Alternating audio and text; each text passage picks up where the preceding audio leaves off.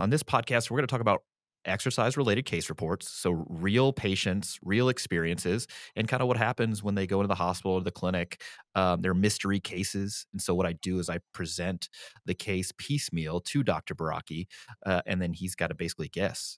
And the cool thing is it allows him to flex his diagnostic acumen, whatever. And the cool thing for us is we get to see like his thought process and maybe uncover some clinical pearls along the way. Case number 2. 45-year-old man with no past medical history presents to the emergency department with chest pain that started about an hour ago. He describes a popping sensation in his chest while doing dumbbell bench press with 80 pounds in each hand, followed by a sensation of electric shock, as he describes it, going from his chest to his legs that was accompanied with a transient bilateral loss of vision he thinks lasted about 30 seconds. Then he had lightheadedness, sweating, headache, and what he describes as heavy pressure in his neck, chest, and back. He denies trauma or any other recent injury. He denies the use of drugs or anabolic steroids. And he denies the history of a connective tissue disease or active heart disease. So from there, Austin, any thoughts?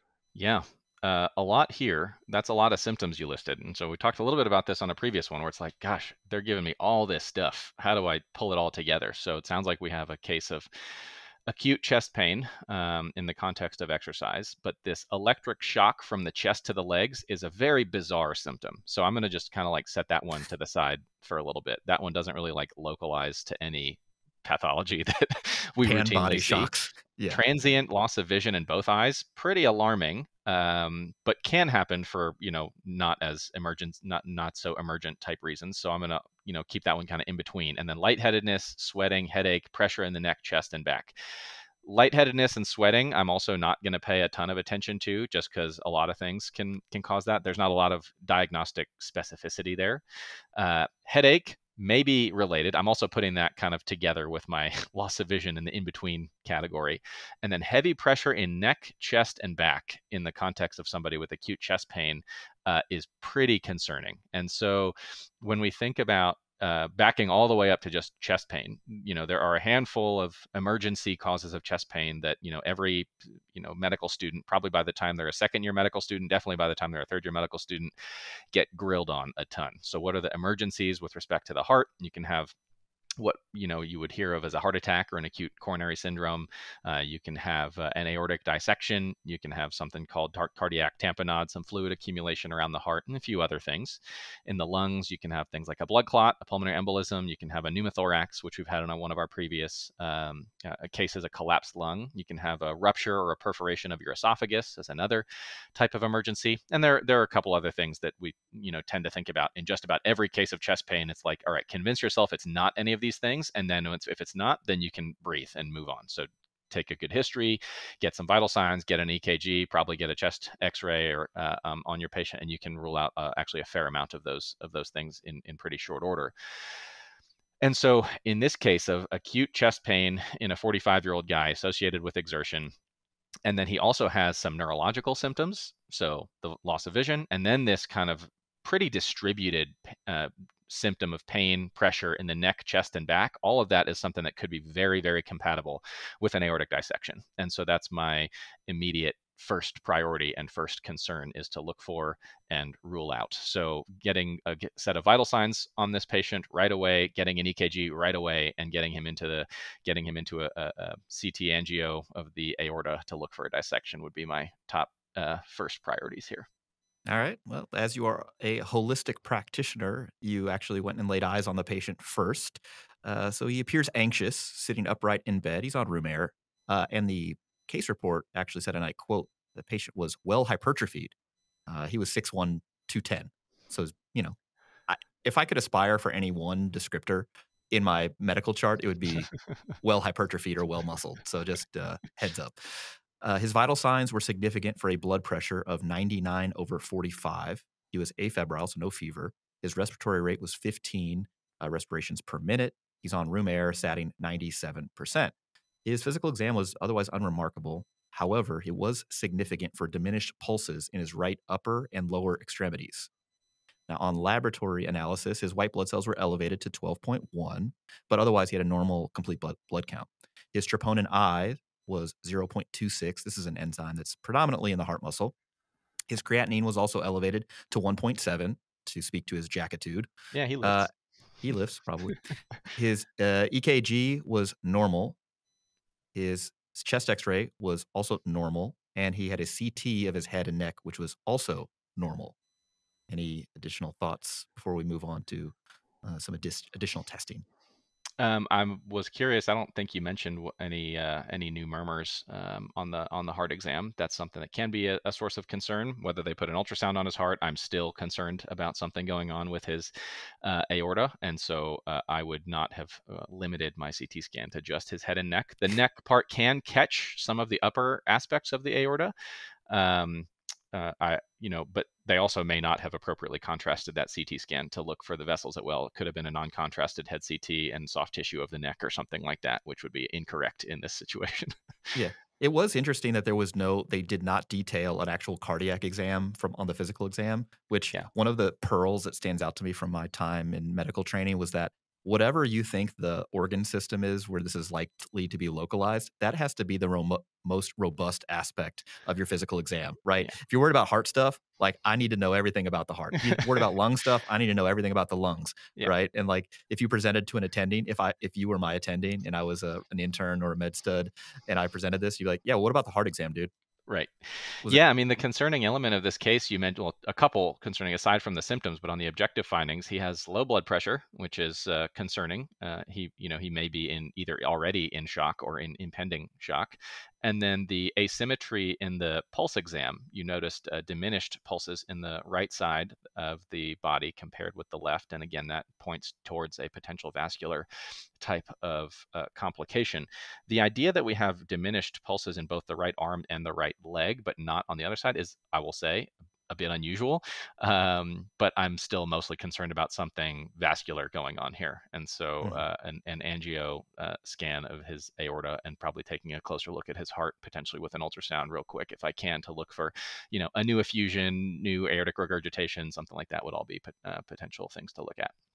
Yep. So he had a cardiac catheterization was performed, revealed a swirling pattern and delayed washout of contrast. So indicative of potentially a false lumen, according to the read. He also had a CT angiogram that showed a type A aortic dissection from the aortic root all the way down to the abdomen. And then he had an echocardiogram, so ultrasound done, that revealed a rupture of the left coronary cusp, and his ejection fraction was 40 to 45%. So the diagnosis here was a type A aortic dissection, which I got to say, right after the initial presentation, you're like, I'm really worried about aortic dissection. Yeah, I mean that's a no miss diagnosis, and this is I would say, a pretty clear syndrome, concerning for that. If it had just been the guy came in with chest pain for an hour and he said, I felt this popping when I was benching, most people would probably say, maybe some kind of like a little rib something or other, or some little muscle soft tissue strain or something. But when I hear a syndrome of chest pain together with neurological symptoms, that definitely raises concern for dissection, because that dissection can extend and impair blood flow up to your brain. But also, if there's this distributed discomfort, neck, chest, and back, because the aorta goes, it goes out, it exits your heart, and then it goes to the back of your chest cavity, and it goes all the way down before it splits off to send the blood vessels down into your legs. And so that's why I'm not surprised that he had an extensive dissection all the way down, because his symptoms were pretty extensive in that way. So this is one that definitely was like a diagnosis by history. I'm surprised he got a cardiac catheterization. This sounds like a diagnosis that you could make immediately with a aorta, a CT aorta, and then send them to a vascular surgeon. Yeah, yeah. So, and speaking of that, he had an emergent repair with a graft and mechanical valve. He was bridged with heparin to warfarin later. He was discharged on aspirin, warfarin, and metoprolol. That's a beta blocker. And 1 month follow up, he was asymptomatic with strong pulses bilaterally. So, I wanted to talk about aortic dissection here a little bit and talk about, maybe the role of resistance training in folks with aortic dissection because it's a pretty interesting case. So the aorta, just for folks at home, if it's been a while since you took anatomy or unfamiliar with the anatomy, the aorta is a big muscular artery made up of 3 layers. It's got a tunica intima. That's a single layer of cells that line the vessel. There's a middle layer called the tunica media. This is a mix of muscle, collagen, and elastin. And then there's an outer layer called the tunica adventitia. This is loose connective tissue that basically anchors the aorta in place. Now, an aortic dissection occurs when the inner intima layer develops a tear that extends into the middle layer, the media, and this creates a false lumen, basically a false blood vessel, tube, if you will. Now, blood flow into this false lumen can result into the spread or expansion of that lumen. It can go forward, that's called anterograde, towards other major vessels that come off the aorta, and also backwards. So that can go retrograde into the valve, into the root of the aorta itself, or even into the heart. Now, this was a type 1, okay, a type 1 aortic dissection, and that means it emerges from the ascending aorta, extends into the aortic arch, and often involves the distal segment of the aorta. This is the most common type of aortic dissection in younger population, those less than 40 years of age. This guy was 45, I believe. It's also the most serious form of aortic dissection. All right. And this can cause all sorts of problems, basically due to insufficient blood flow to organs, including the heart itself. Now, this guy had a ruptured cusp, you know, Yeah, that that's why I was curious about the murmur, because it sounded like he did develop aortic regurgitation from rupturing a valve. This can also dissect into the pericardial space, and you can get blood filling your pericardial space. It can dissect into your coronaries, and you can get, basically a heart attack due to a dissection on top. You have multiple problems for a cardiologist and a cardiothoracic surgeon to deal with. This can get ugly pretty fast. High risk yeah. situation. Yeah, fortunately, it's relatively rare, but it's hard to know for sure because most cases are made at autopsy, right? So a lot of these are asymptomatic, so people are just walking around otherwise unaware that they have this, and likely exercise. Some of those folks are probably exercising too. There are a number of risk factors that have been well established. High blood pressure is associated with about 70 to 80% of cases. Also, things you classically learn are connective tissue diseases, so like Marfan syndrome, Ehlers-Danlos syndrome, a number of other of these connective tissue diseases and genetic disorders. Age greater than 40 years. So 75% of cases occur in patients between ages 40 to 70. The use of illicit substances like cocaine, ecstasy, also anabolic steroids, having an aortic aneurysm before, the history of that, or a history of aortic dissection, family history of aortic dissection, all this stuff can contribute. And there's a number of other causes, including like, what was it, tertiary syphilis, I think is like another cause. There's We infectious could aortitis, yeah, and trauma is another one too. If you have like high speed penetrating trauma. deceleration injury and stuff like that, can lead to traumatic aortic dissections as well. So lots, long Yeah. list. But because this is the Barbell Medicine podcast, we got to talk about resistance training. So the idea here is weightlifting a novel risk factor for aortic dissection, even in individuals without connective tissue diseases or cardiovascular risk factors? I don't know.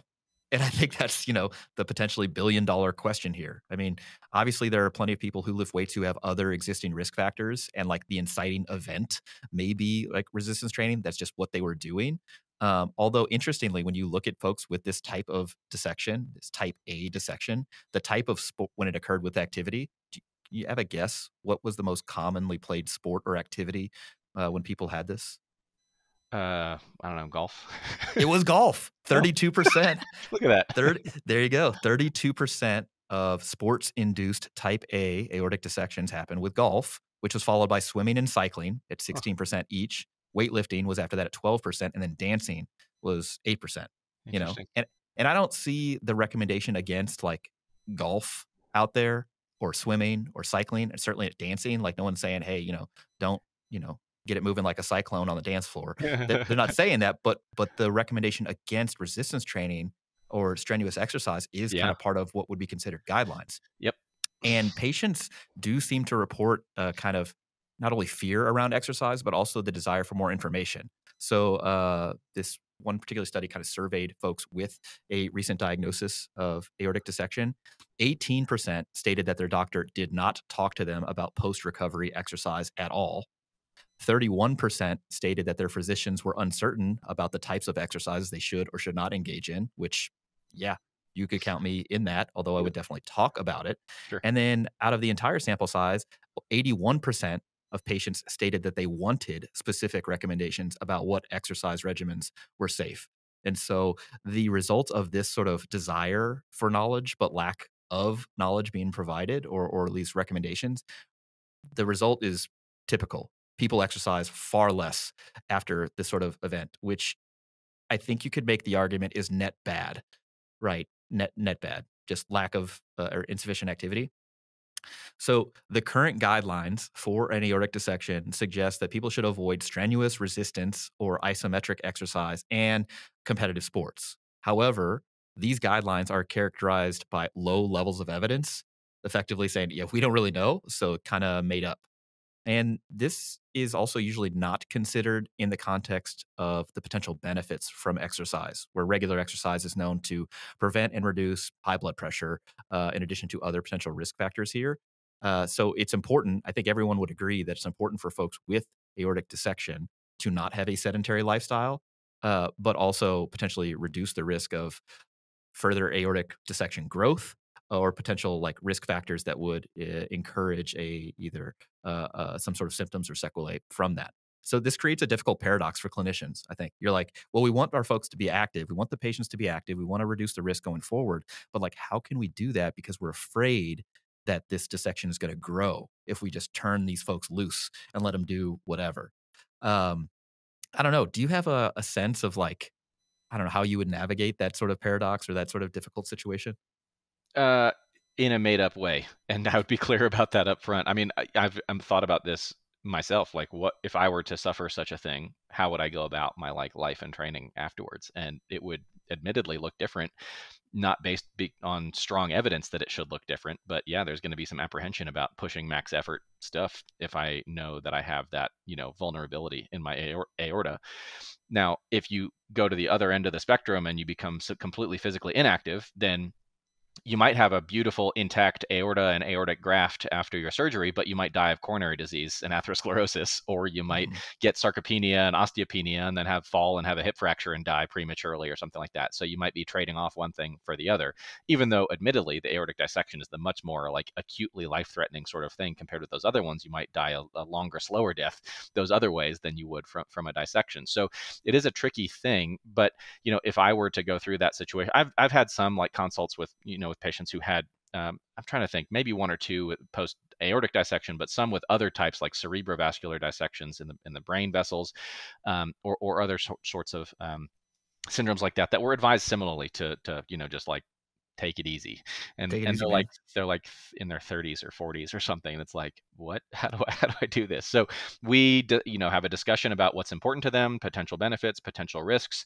What are they willing, what sorts of theoretical risks, if we don't know the absolute risks, are they willing to engage in? And then we come up with a very gradually graded sort of exercise plan that you know is it necessary to start it out at that dose and grade it in the way that we come up with, not based on any evidence, it's made up, but it's something that provides a gentle entry point to activity that they feel comfortable doing, giving them time to adapt, in theory, giving them time to, if there's any sort of a symptom that comes up that concerns them, they can get it checked out, and then put a cap on the top end intensity, unfortunately, probably indefinitely, for them, be it RPE based caps, or something like that long term. That's something that I've worked through on an individual basis. So I've had one guy I remember with like a vertebral artery dissection and didn't really know where to start.